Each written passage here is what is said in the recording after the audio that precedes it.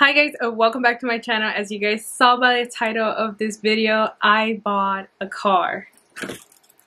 I have a new key. I have a folder full of paperwork.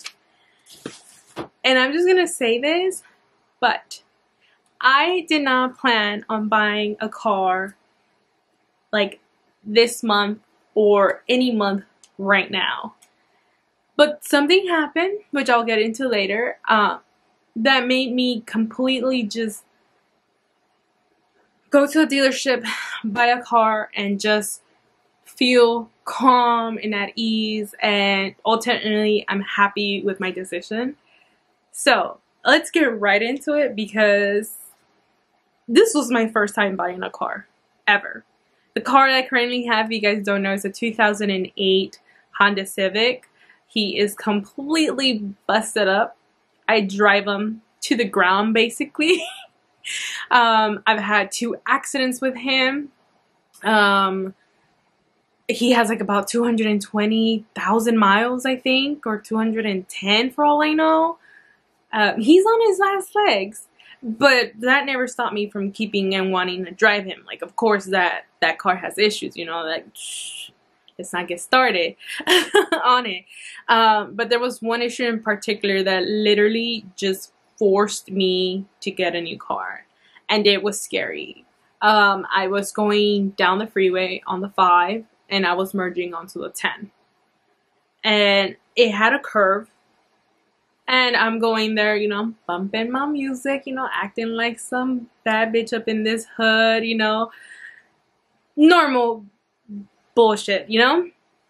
And I noticed that the wheel was stiff when I was trying to move the wheel, basically. And that was scary. That was so scary. The wheel locking, I don't know how to explain it, but basically you don't want your wheel to lock when you're driving and merging into freeways that have curves. So that literally gave me a reality check of how much I shouldn't be driving my car anymore. So I remember calling Beb. I told them what had happened. I got off the freeway and I was like, I don't even want to drive this car anymore. I'm like, I don't want to do it. I'm like, no, I don't want to do it. And he's like, well, you have options. You can just drive it, you know, to the house or call AAA. And I was like, he's like, whatever your call is. He's like, how's the wheel now? Because after I somehow managed to like freaking, like, I used so much force to like turn that wheel and it finally unjammed itself. I was like, it kind of became a little bit loose, but I'm like, I don't want to deal with this car right now. And he's like, just stay on the phone with me, like put me on speaker and just drive home and I'll take a look at the car. I get home and I literally just like, I don't even parallel park the car anymore. I literally just kind of like swooped into the sidewalk and I put it on park and I got off. They was already outside waiting on me, and he's like, what happened? I was just like, the wheel doesn't want to turn. And he tried it out. He's like, oh my God, you know, it might need some fluids or some, maybe your steering wheel fluid pump broke. You guys, I don't even know. And I told him, you know what? No, I'm done. I'm not investing in this car anymore. I'm not trying to die in this car anymore. And you know what? I'm not doing it anymore. At the point, it was like, it was no. I was like, no. I literally ended up grabbing my phone and I went and looked up at the Gaudi Honda dealership that I have near Alhambra, near me. And I remember searching them because I had been doing so much research on this car. I knew for like a while that I wanted a 2014 Honda Civic. I've seen it on one of my neighbors. It's so beautiful. I was like, this is beautiful. It's a nice upgrade, but it's not like insanely like expensive. So I knew I wanted this car. I knew I wanted it in this specific year, in this certain model, so I had been researching it. But with COVID going on and everything, no one really had the cars available. There was no photos available. There was almost nothing available. I had gone previously with Bay to look at the car, to test drive it as well, but we just couldn't do that because the cars were like locked up in a shop. No one was working. on anything, on cleaning it, detailing it to get it ready for sale. So I don't know by what luck the car was available to see with the photos. And I was like, I remember I was like, that the photos are there. I'm like, I think we can go to the dealership and look at it. And he's like, are you sure? He's like, maybe we can get a mechanic to come and look at it. You know, your dad is more. And I'm like, no, I'm not dealing with this. I'm not investing more money in this car. I don't want to think I'm going to die in this car anymore. The answer is no. I was like, no. So he's like, all right, your call. So we went, and I got off, and I was walking towards the used section of the Honda dealership, and I saw it on the corner of my eye. I was like, that's the car. That was literally me. I'm like, that's the car. He's like, you sure? I was like, yes, that's the car. I know that's the car. And he's like, okay. And it was like this color right here. I thought it was ugly in photos. I was just like, I really wanted to go for like a black car. You get me? A black or a white one. Like, what's so hard about getting that? But anyway, it was that color. And I was like, oh, I don't know if I'm going to like the color. And then I got near it, and I thought it was so pretty. I was like, oh, it's actually not a bad color. I'm like, the photos make it look hideous, but it's not bad. And then Babe was like, well, look at this one. And they had a Nissan Juke that I wanted.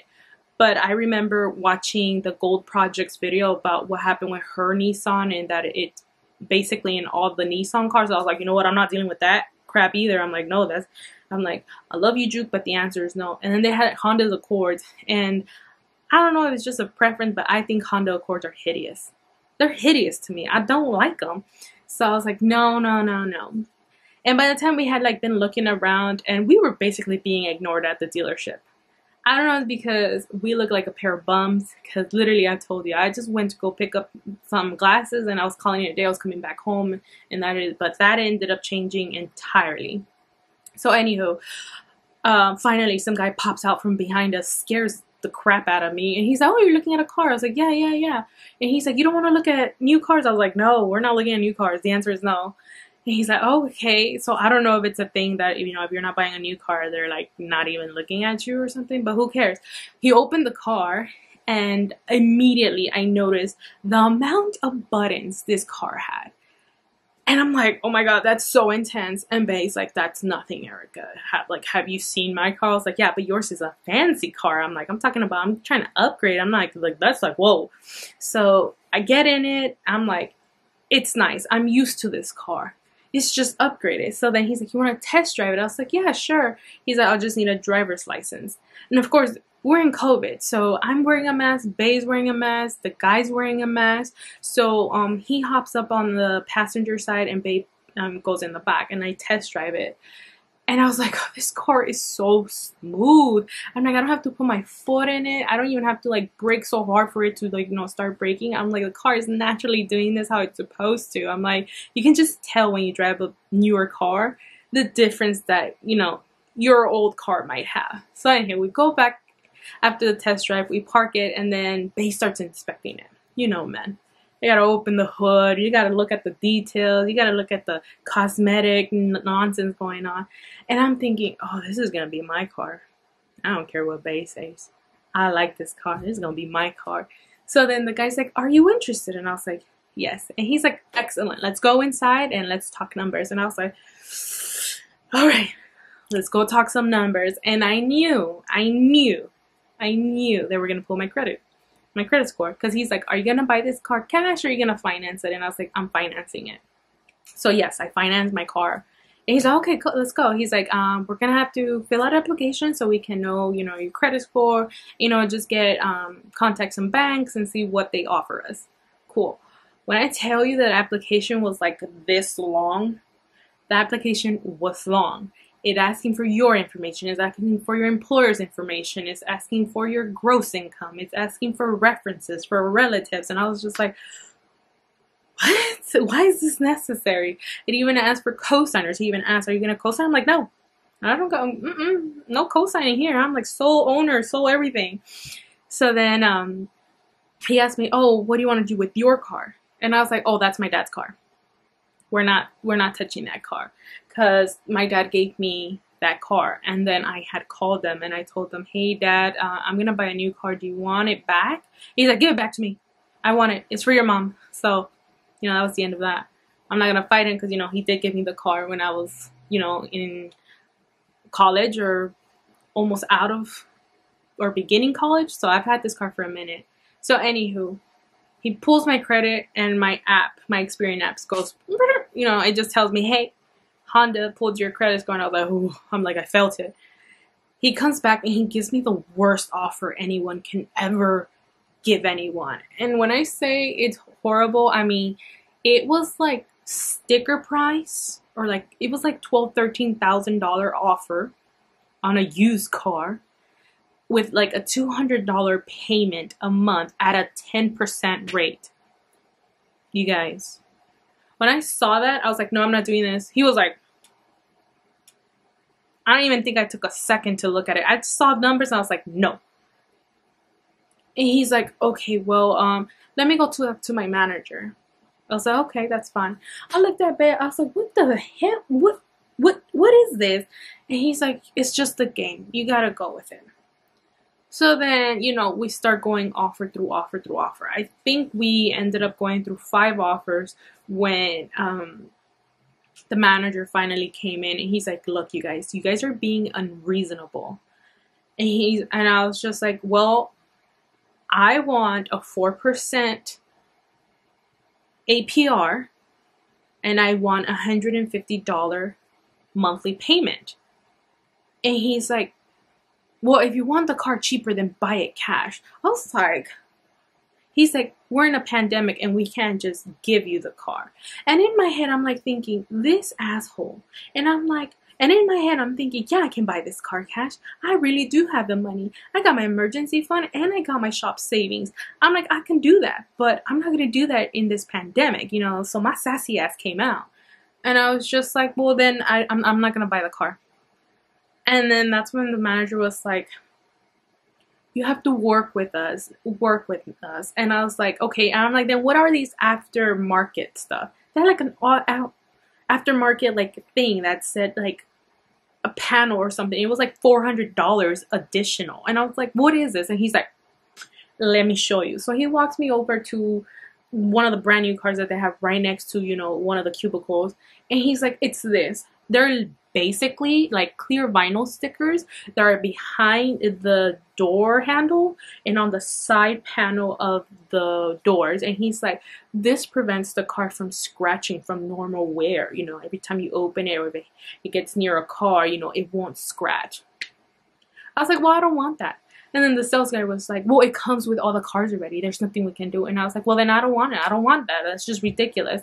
And then the manager was like, okay, we'll take it off the offer and then we'll just go ahead and remake another offer. He's like, but you got to work with us. And I was like, well, like I said, I want a 4%, $150 payment. I'm like, that is it. I can't, you know, it's just, we're in a pandemic. So then he goes back. And then they pull my credit score 4 more times.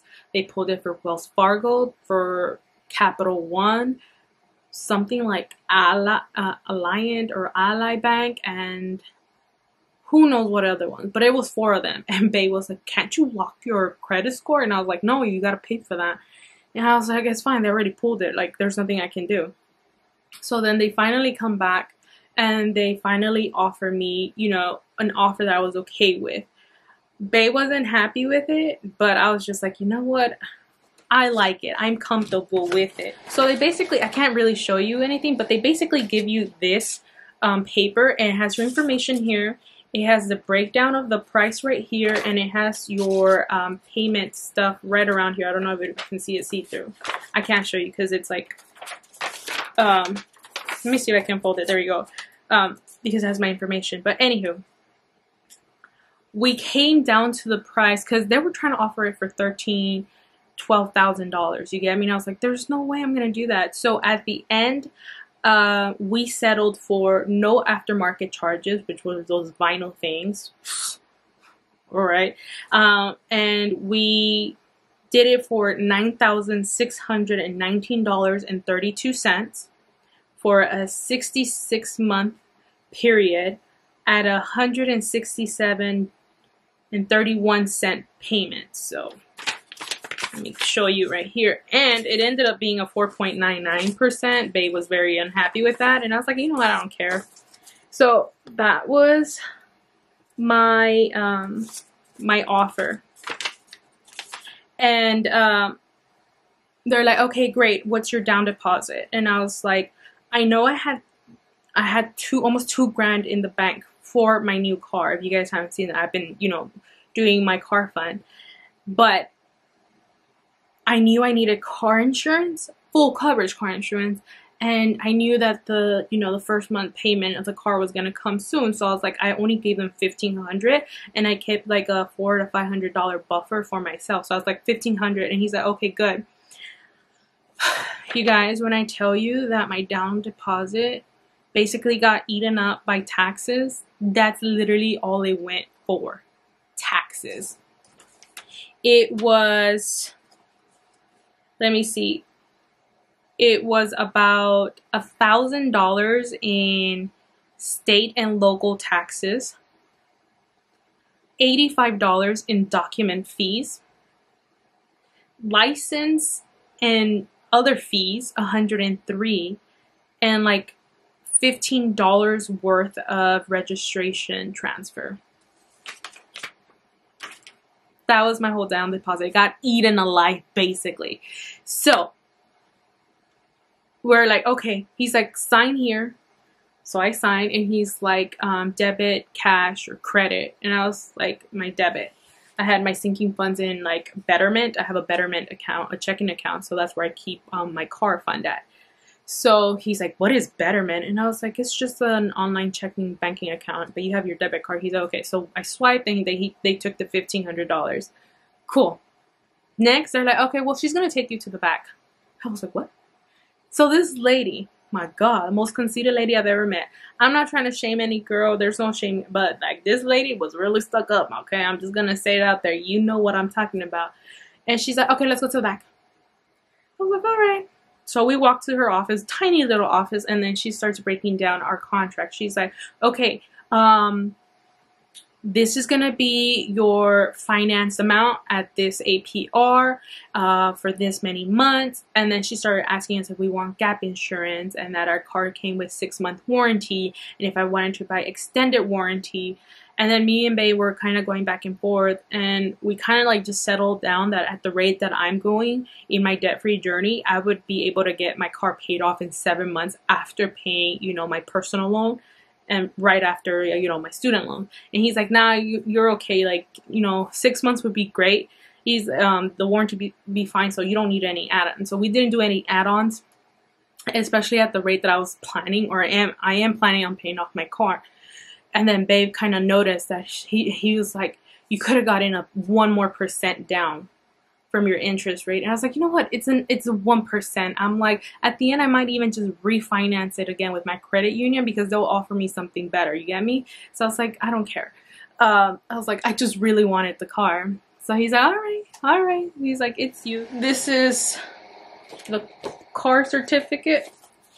They were trying to sell it to me at that price. I don't think you'll be able to see it, plus fees and taxes. I was like, excuse me? So it's a 2014 Honda Civic LX, and it came with 83,000 miles, 83,800 miles. But I ended up financing it for $9,619.32 for 66 months. I had to do all this paperwork with the lady. She went over our contract, our warranty, our fees, my decline for all that other crap that I didn't want on top, that I got insurance on it, which I did. I did get insurance through my normal insurance company that I have through work. So now I have 2 cars under my name, and I have 2 cars under, you know, registered on me. I got the Carfax. And if you guys are wondering, this was based on my credit score of 747. So I went in there with basically $2,000 and a credit score of 747, even though Experian told me I had a credit score of 767. When they pulled my score, it was 747. So I have a new car. Now, I won't actually show you the car today because it's already late. We were there forever, you guys. I think I had the appointment to pick up these glasses at 12 or 12:30. I came home and it was like maybe like close to 1, and we drove to the dealership. And we didn't come out of there until 5 o'clock. 5 or 6 o'clock. So it took a minute. We were there for a minute. And I mean, I don't mind wearing a mask or anything, but you get hot. You know, you're just talking a lot and you're all muffled, and everyone, you know, you're just trying to be safe in this COVID situation. So they washed the car. That's one of the things that we were also waiting for. We were waiting for the car to get washed, but we were also waiting for me to actually get a hold of my insurance company because it was taking so long because, like, you know, it's all automated. I was trying to get through to an associate so they can, like, add on my policy, which, by the way, I had to get full coverage. It came down to a $500 deductible in case, you know, something happens. That'll be my deductible to pay before, you know, anything else gets covered. And yeah, came with 1 key.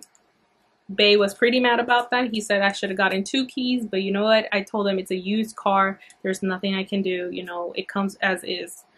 So I'm happy with it. He says that I should get it tinted because it doesn't have tint on the front wind visor, whatever, windshield visor, like I do on my other one. But he says that the wheels are great. Wheels are great. The only thing that we noticed after coming home is that one of the lights is like kind of brand new and the other one's kind of like foggy-ish and kind of old, so whatever it is. I did notice that there's kind of small cosmetic like scratches on it, but it's a 2014 Honda, so I didn't really care. But when he opened the hood, I kind of realized, like, yeah, this looks exactly like the layout of my car. It looks just better. So I kind of know how my car looks and what I'm looking at, and you know, since I'm already used to repairing Hondas, like, this is nothing new to me, so I'm pretty happy about that. I did ask him when I will actually get the title of my car, and Beb told me that it'll take like about 2 months for it to arrive to me. So they actually ended up putting like a sticker on the windshield that has like all the information on my car, but he's like, after you get your registration, make sure you take that off. I was like, all right, whatever you guys want me to do.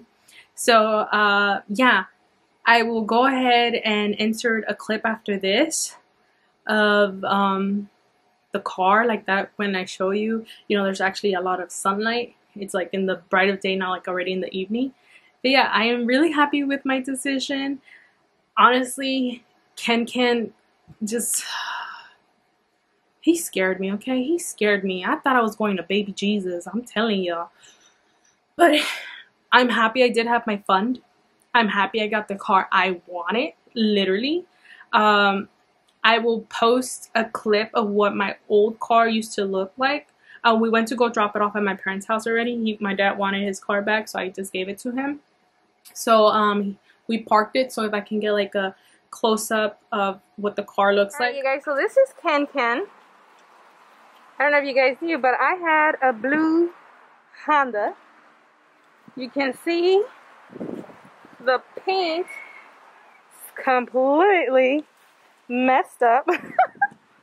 And then we go over here. Sorry, my dogs are trampling me over. This is the one accident I had when I first got this car by my dad. I rammed into a gate. Tomorrow I will film like how it looks in the inside, and hopefully you guys enjoy that. But yeah, I bought a new car. I will make a video on the update of my debt because I will include it for August. I'm always transparent, you guys. This has just happened in my debt-free journey. Of course, everyone can buy their car cash. I'm not against that, but it was just in the works for me. It just wasn't. But I am happy with how much I financed it for. It wasn't ridiculous. It's not a car that's out of my price range or anything. But yeah, let's roll on into the vlog a couple of days from now. Alright, you guys, this is my brand new car. It's a Honda. Look at this beauty. So let's show you the inside. This is how she be looking in the inside. She be looking cute, honey. So something new that this car has that I never ever had is that it has an econ thing. So basically you press that and it saves you gas. I have all these buttons here. So this changes from like Bluetooth to radio, AM, FM, whatever's, and then I have the volume here. Like what? This changes like stuff in my screen, like in case I need to see something. Menu. I can receive calls. So I haven't figured this out yet. This is like something super new to me. I don't even know what this is, to be honest. No freaking clue. I'm used to having my radio right here and these buttons, so this is a lot of extra. I got my AC, of course, and then up here is where let me turn on my car because it's actually pretty hot here in LA. So it's still key starter. It's not a push to start, but you see right there's my odometer, whatever's, and right here is supposed to be like the backup camera or something. I don't think you'll be able to see it, but yeah, you can see like there's my Bluetooth. But yeah, anyway, that's that. Like, that's intense, you guys. I've never had that. I have my aux cable, which Bay says I don't need anymore because I have Bluetooth, but I do have my charging port here, where I plug my stuff. This is like a compartment there, and I have a change there, whatnot. This is the passenger side. I have my Clorox wipes. I like wipe down everything.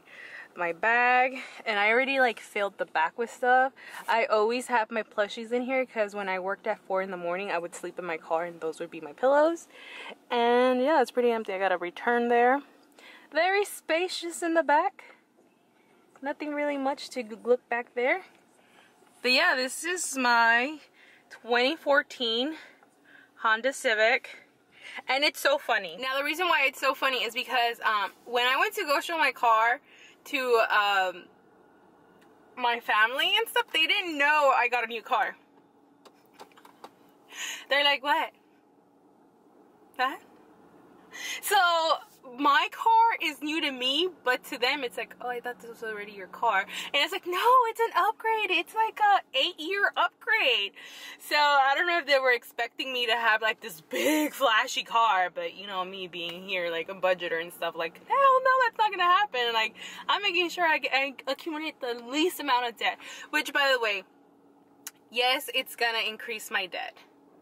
Yes, it's gonna push back my debt freedom, but honestly, I don't care. I'd rather not have to go through fearing for my life at all ever again. So I know people are gonna have different opinions and stuff, and I already have like a goal in mind. Like, after finishing off my credit union, I swear I only want to take 7 months to pay off this car. Like, I'm not gonna last more than 7 months in paying off this car. Like, there's no way, because why would I want to do that? Like, I don't want to have a car payment looming over me. But I just can't get over like the reactions of my parents, where they just didn't believe like I upgraded my car. Because it's like, or like even my sister, I like pulled up to my sister's house. I was like, what up, homies?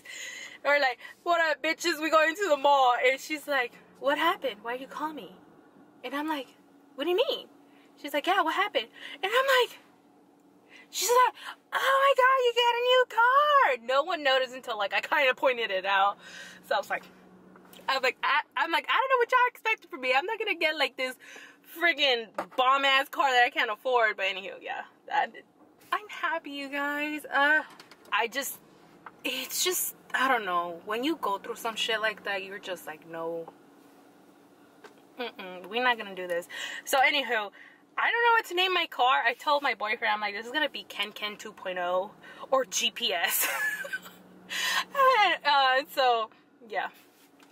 Alright, thank you guys so much for watching, and I'll see you in my next video. If you have any questions about my car purchase or what happened or how it actually went, if you have any more of those questions, let me know down below in the comments. I'll be more than happy to answer, because I know buying a car as a girl, you going in, it's kind of scary. It's kind of intimidating. And it's not something normal or something I'm ever used to. So yeah. I love him and I love it, the process. So yeah, I have a car. is here, and oh, I love it. All right, thank you guys so much for watching. I'll see you in my next one. Bye.